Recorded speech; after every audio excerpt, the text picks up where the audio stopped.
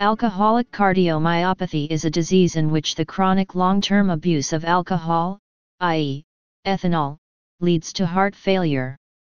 Alcoholic cardiomyopathy is a type of dilated cardiomyopathy. Due to the direct toxic effects of alcohol on heart muscle, the heart is unable to pump blood efficiently, leading to heart failure. It can affect other parts of the body if the heart failure is severe. It is most common in males between the ages of 35 to 50. Signs and symptoms.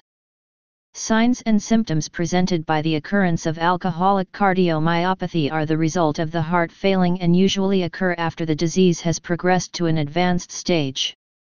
Therefore, the symptoms have a lot in common with other forms of cardiomyopathy.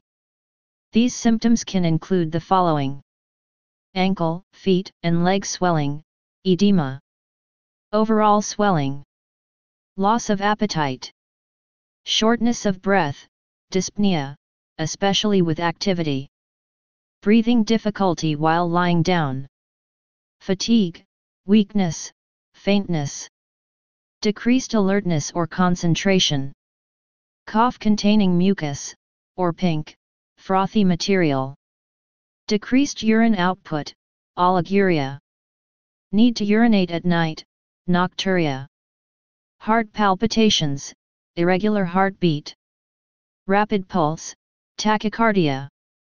Diagnosis: abnormal heart sounds, murmurs, ECG abnormalities, an enlarged heart on chest X-ray may lead to the diagnosis.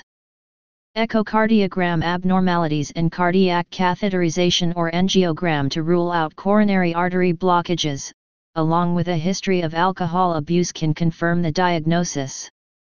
Treatment. Treatment for alcoholic cardiomyopathy involves lifestyle changes, including complete abstinence from alcohol use, a low-sodium diet, and fluid restriction, as well as medications. Medications may include ACE inhibitors, beta blockers, and diuretics, which are commonly used in other forms of cardiomyopathy to reduce the strain on the heart. Persons with congestive heart failure may be considered for surgical insertion of an ICD or a pacemaker, which can improve heart function.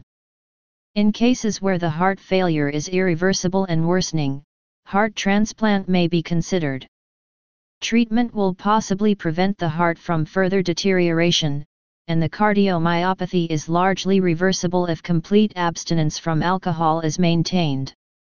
Please subscribe and thanks for watching.